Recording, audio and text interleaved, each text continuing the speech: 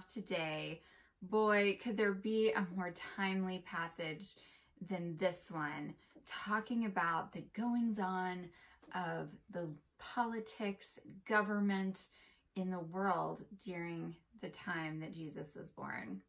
I love this.